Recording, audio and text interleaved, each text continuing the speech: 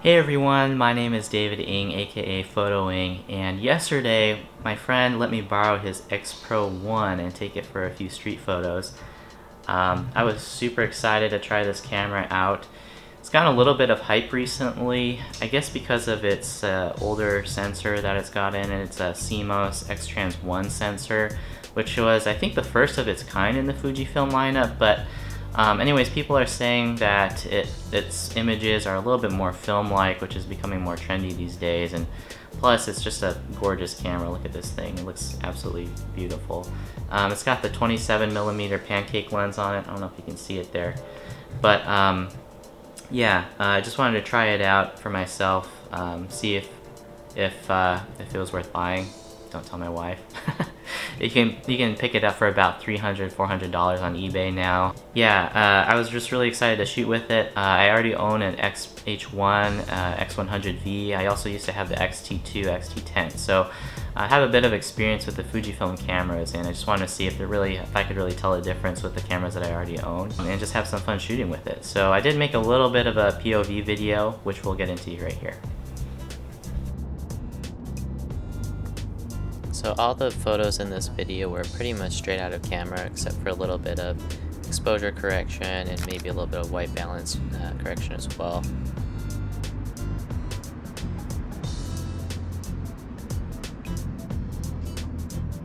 I saw this guy exiting the 7-Eleven and he saw me taking a photo of him. Fortunately, he was a really good sport, so he let me take a nice portrait. Hang on.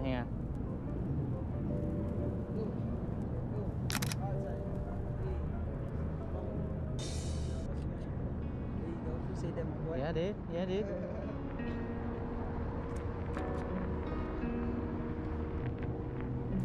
I switched to black and white, or the monochrome film profile.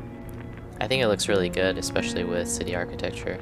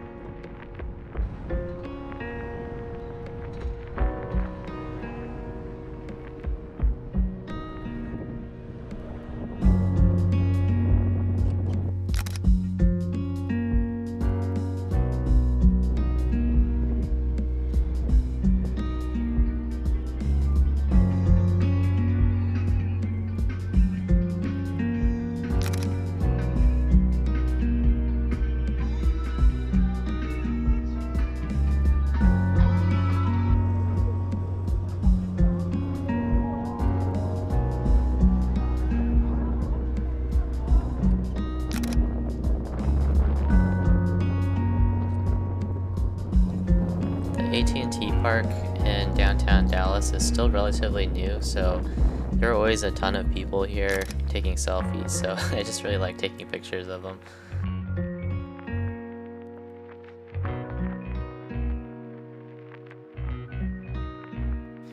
And of course, you can't leave this area without taking nice silhouette shots with people in these big bright lights.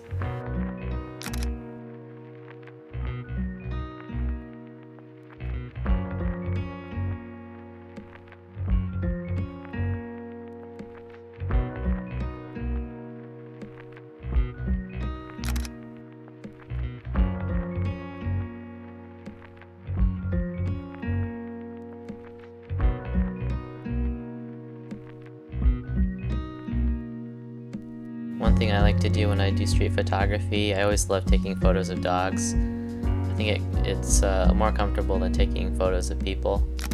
This dog in particular kind of freaked out afterwards. It was really funny.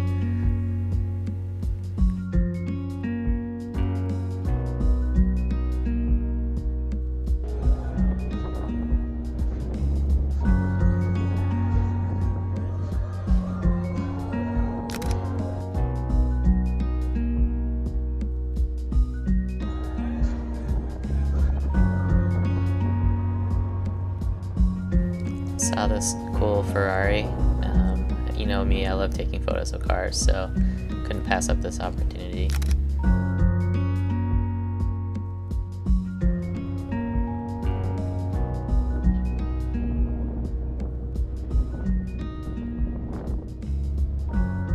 knew that he was going to drive straight, so I wanted to get a panning shot. I just quickly ran over a few feet away and switched my settings.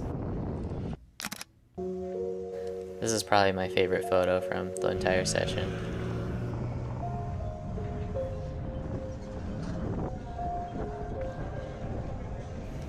Again, I just switched to black and white and just tried to get a few architecture shots.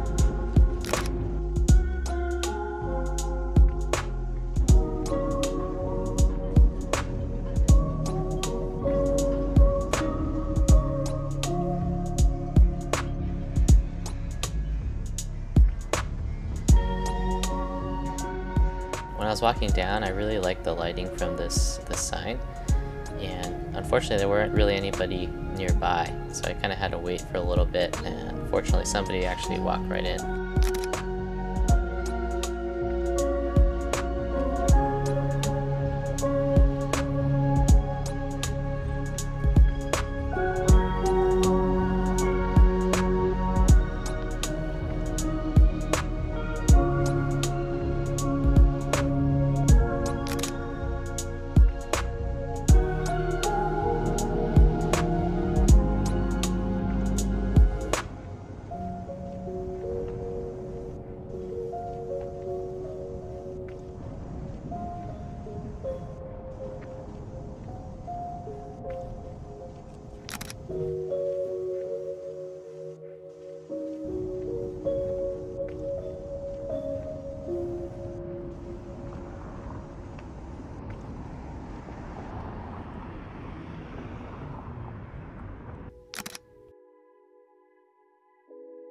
So those were all the shots that I took from this photo walk, but there were a few others that I wasn't able to capture with my GoPro.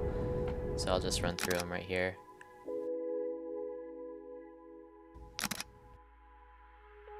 I have to say I really do like the colors coming from this camera. The standard film profile I think looks really good, and the black and white images also look awesome.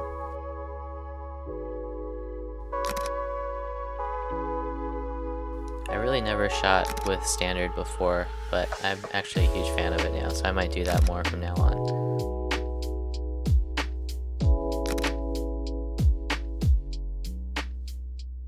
So here's some of my thoughts after shooting with it, again only for a couple of times, but first of all, you know, the aesthetics, it looks amazing, especially with this nice red strap. I really like the strap actually that my friend has. I might have to pick up one of these for myself. It's an artisan and artist strap.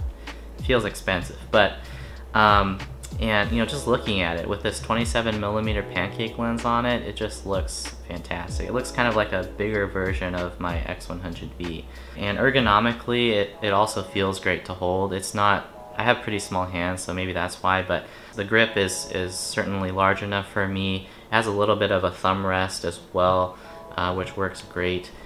It's really easy to use one-handed, which is important to me. So ergonomically, I think it's also really great. There are a couple of issues I did have with shooting with this camera. One is there's no front command dial, which I was really missing, which I really got used to on my X-H1 and X100V.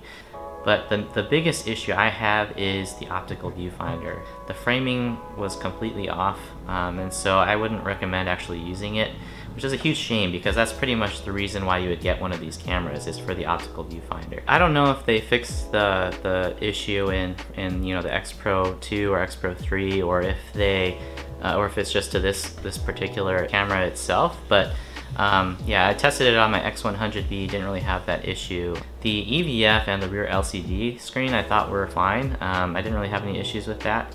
And so yeah, those are the main issues that I had with shooting with this camera. The image quality, which is kind of the whole reason why I wanted to test the camera, hopefully the images speak for themselves. Images coming out of this camera are still really good, which goes to show, you don't need 100 megapixels to have great images. The 16 megapixels were perfectly fine.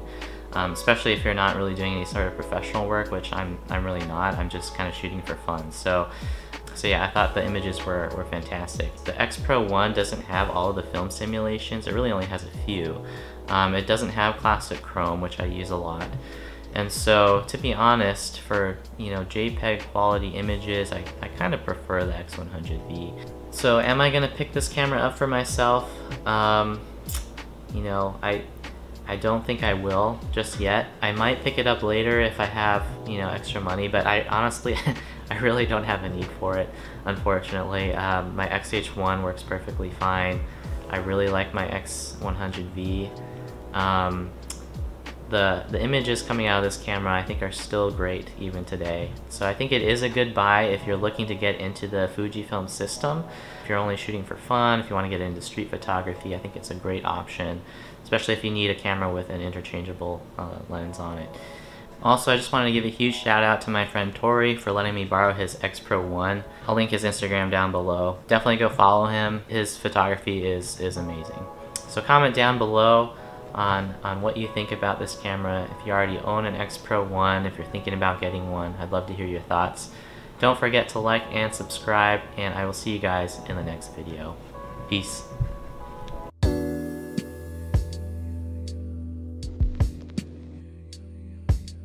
You